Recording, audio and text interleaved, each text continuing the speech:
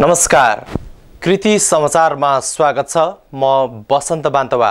समाचार सुरु गरौँ मुख्य खबरबाट। 12 र पर्सामा हावाहुरीबाट ज्यान गुमाउनेहरूप्रति प्रधानमन्त्री ओलीद्वारा श्रद्धाञ्जली व्यक्त। प्राकृतिक प्रकोपबाट भएको दुर्घटनाको ओलीद्वारा स्थलगत अनुगमन। इटहरीमा ओरिएन्ट्सको सामग्री बिक्री गर्ने नाममा नेटवर्किङ बनाई ठगी गरेको आरोपमा 6 जना पक्राउ। मानिसलाई विभिन्न प्रलोभन देखाई सदस्यता लिनुपर्ने भन्दै 7,000 देखि 18,000 सम्म असुल गरेको उनीहरूमाथि आरोप।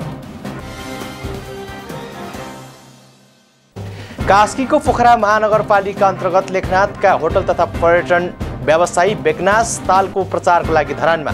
धरान र लेखनाथ बीच पर्यटन प्रवर्धनमा सहकार्य हुने र सुनसरीको दुहबीमा जारी मनमोहन दुहबी गोल्ड कपमा आयोजक 11 एरोज क्लब घरेलु मैदानमा स्तब्ध। ट्राइब्रेकरमा साबिक विजेता 3 स्टारसँग 4-1 गोल अन्तरले पराजित।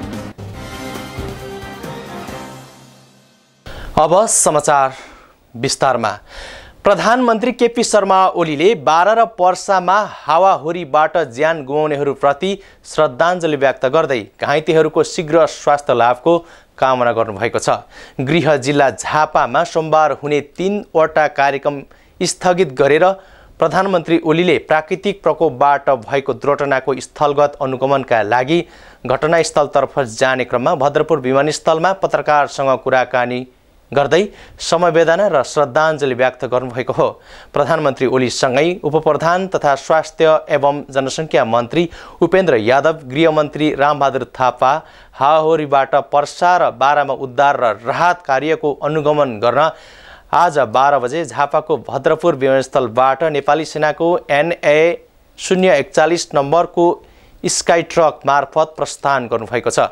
गृहमन्त्री रामबहादुर थापाले गृह मन्त्रालयमा हालसम्म प्राप्त विवरण अनुसार 27 जनाको मृत्यु र 700 बढी घाइते भएको जानकारी दिनुभयो। मन्त्री थापाले घाइतेलाई उपचारका लागि नेपाली सेनाको हेलिकप्टर मार्फत काठमाडौँ लगिएको बताउनुभयो। उहाँले घटनास्थलमा पुगेर अनुगमन गरेपछि आवश्यकता अनुसारको राहत र क्षतिपूर्ति उपलब्ध गराउने बताउनुभयो। इटहरीमा ओरिएन्ट्सको सामग्री बिक्री गर्ने नाममा नेटवर्किङ बनाई ठगी गरेको सामूहिक उजुरीको आधारमा इटहरी इलाका प्रहरी कार्यालयले 6 जनालाई पक्राउ गरेको छ। इटहरी 5 मा करिब 6 महिनादेखि भाडामा लिएर सञ्चालन गर्दै आएको उक्त नेटवर्किङबाट ठगीमा परेका 15 जना व्यक्तिको उजुरीको आधारमा पक्राउ गरेको प्रहरीले जनाएको छ। पहाडी जिल्लाहरूमा गएर विभिन्न प्रलोभन देखाई मानिसलाई ठगी गर्ने तथा सदस्यता लिनुपर्ने भन्दै 7,000 देखि 18,000 सम्म असुल गरेको भन्दै उजुरीको आधारमा प्रहरीले पक्राउ गरेको पत्रकार सम्मेलन मार्फत जानकारी दिएको हो। विभिन्न स्थानमा होस्टल खोली नेटवर्किङको प्रशिक्षण दिने तथा प्रलोभन देखाउने काम गरेको प्रारम्भिक अनुसन्धानबाट खुलेको इलाका प्रहरी कार्यालय इटहरीका प्रहरी नायब उपरीक्षक समीर चन्द्र खरेलले बताउनुभयो। नेपालको विभिन्न स्थानमा होस्टलहरू खोल्ने, फेसबुकहरू लगायतको यो सोशल मिडियाको प्रयोग गर्ने र सम्पर्कमा ल्याउने व्यक्तिहरूलाई उनीहरूलाई सदस्य बनाउने र सदस्य बनाए बापतमा त्यो सदस्य शुल्क कोहीको 7,000 तिरेका छन्, कोहीले 12,000 तिरेका छन्, कोहीले 18,000 तिरेका छन्, विभिन्न गरेर जति बढी तिर्यो त्यति ठुलो पद पाउने भन्ने हो नि त। तिरेर सदस्य बनाउने र अनि यो सामान बेच्न पठाउने काम गर्दै रहेछन्। पक्राउ पर्नेमा सर्लाही लालबन्दीका शम्भु बहादुर भुजेल, सुर्खेत जिल्लाका प्रकाश राउत, सुर्खेत जिल्लाकै महेश शर्मा लगायत 6 जना पक्राउ गरिएको प्रहरीले जनाएको छ। नेटवर्किङ धेरै भएको र अनुसन्धान जारी रहेको पनि प्रहरीले जनाएको छ। कास्कीको पोखरा महानगरपालिका अन्तर्गत लेखनाथका होटल तथा पर्यटन व्यवसायी बेकनास तालको प्रचारको लागि धरान आइपुगेका छन्। होटल तथा रेस्टुरेन्ट एसोसिएसन लेखनाथको आयोजनामा सोमबार धरानका होटल तथा पर्यटन व्यवसायीसँग अन्तर्क्रिया भएको हो। अन्तर्क्रियामा पर्यटन व्यवसायीहरूले धरान र लेखनाथ बीच पर्यटन प्रवर्धनमा सहकार्य गर्ने प्रतिबद्धता जनाएका हुन्। धरान र लेखनाथ क्षेत्रको पर्यटन प्रवर्धनका लागि एक आपसमा सहयोगी भूमिका निर्वाह गरे मात्र पर्यटन क्षेत्रको विकास हुने भएकोले यसको सहकार्यको लागि आफूहरू आएको होटल तथा रेस्टुरेन्ट एसोसिएसन लेखनाथका निवर्तमान अध्यक्ष दामोदर भक्त थापाले बताउनुभयो। एउटा मैत्रीपूर्ण हिसाबले जाँदाखेरि तपाईहरु पनि व्यावसायिक हिसाबले धरानको प्रबन्धन गर्न वहाँ आउनुभयो भने हामीले पनि तपाईहरुलाई हार्दिक साथ दिनेर ल अब पूर्व भ्रमण गर्दाखेरि धरान जानै पर्छ है, तपाईहरु त्यहाँ गएर बस्नै पर्छ है, त्यहाँ चाहिँ यस्तो यस्तो ठाउँ छ भनेर हामीलाई कतिपय कुराहरू हामीलाई थाहा छैन, तपाईहरुले हामीलाई थाहा दिनु पर्यो र हाम्रो ठाउँको कुराहरू यहाँहरूलाई थाहा दिएर यहाँहरूले पनि रिकमेन्डेसन गरेर यहाँहरू पनि त्यहाँ गएर बस्ने खालको वातावरण भयो भने एक आपसमा चाहिँ यो पर्यटन को विकास हामीले गर्न सक्छौं। त्यही एउटा मात्र उद्देश्य हो। पर्यटनको क्षेत्रमा धरान बामी सर्दै गरेकोले लेखनाथसँग सहकार्य गरेर अगाडि बढ्ने पर्यटन विकास समिति धरानकी सदस्य तथा पर्यटन कर्मी एलिना मगरले बताउनुभयो। धरान पर्यटनको सम्भावना बोकेको क्षेत्र भएकोले लेखनाथले महत्त्व दिएको बताउँदै यसले सहकार्य गरेर हिँड्ने हौसला मिलेको बताउनुभयो। अन्तर्क्रियापछि होटल तथा रेस्टुरेन्ट एसोसिएसन लेखनाथ र होटल एसोसिएसन धरान बीच पर्यटन प्रवर्धनमा भाइचारा कायम गर्नको लागि 6 बुँदे निर्णय गरी कार्यान्वयन गर्ने पत्र होटल एसोसिएसन अफ धरानलाई दिएको हो। उक्त पत्रमा एक आपसमा अनुभव साटासाट गरी पारस्परिक सम्बन्ध स्थापना गरियो। हरेक वर्ष एकपटक बेगनास र धरानको पर्यटन प्रबन्धनको लागि अध्ययन अवलोकन गर्ने लगायतको बुँदाहरू समेटिएको छ। अन्तर्क्रिया कार्यक्रममा नेपाल पर्यटन बोर्ड पोखराका प्रबन्धक सूर्य थपलिया, धरानका पूर्व मेयर तथा होटल व्यवसायी मनोज कुमार मेनेङ्गो लगायत लेखनाथ र धरानका होटल तथा पर्यटन कर्मीहरूको सहभागिता रहेको थियो। इटहरीमा रहेको श्रीकृष्ण प्रणामी मन्दिर नेपालकै नमुनाको रूपमा निर्माण भइरहँदा चैत्र 23 गतेबाट हुने महामती प्रणनाथ प्राकट्य चतुर्थी शताब्दी अन्तर्राष्ट्रिय महोत्सवको तयारी पूरा भएको छ। धार्मिक महत्त्व बोकेको मुक्तिधामलाई नेपालकै धार्मिक पर्यटकीय स्थलको रूपमा विकास गर्न उक्त महोत्सवको आयोजना गर्न लागेको हो।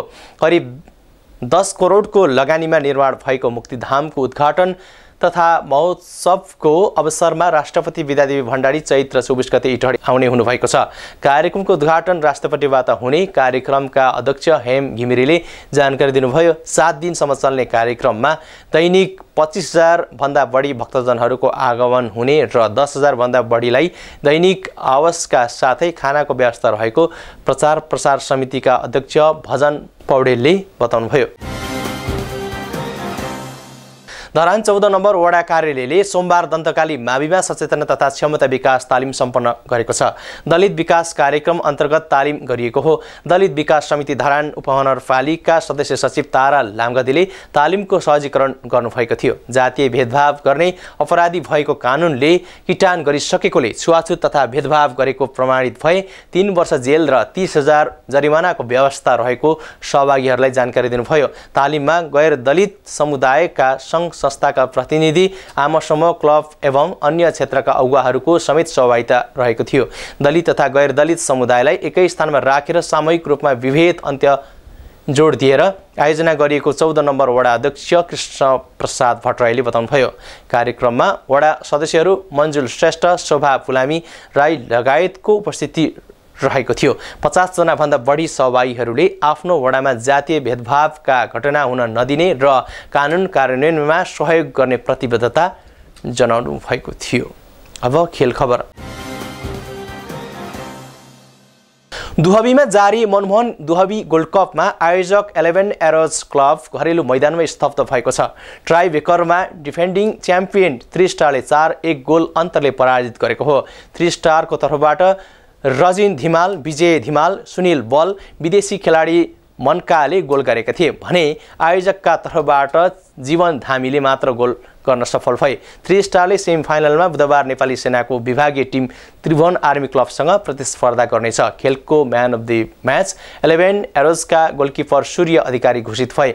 उनले 10,000 पाए। मंगलबार हुने अन्तिम क्वार्टर फाइनल खेल पाहुना टोली डाफिन्स फुटबल टिम क्यामरुन र royal FT West Bengal Bharat बीच हुने आयोजकले जनाएको छ। प्रतियोगितामा विजेताले 6 लाख नगद र उपविजेताले 3 लाख पाउनेछन्। समाचारको अन्त्यमा पुनः एकपटक मुख्य खबरहरू।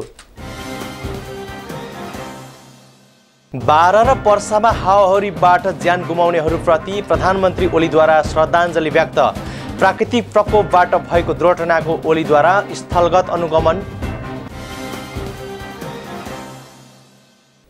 इटहरीमा ओरियन्सको सामग्री बिक्री गर्ने नाममा नेटवर्किङ बनाई ठगी गरेको आरोपमा 6 जना पक्राउ।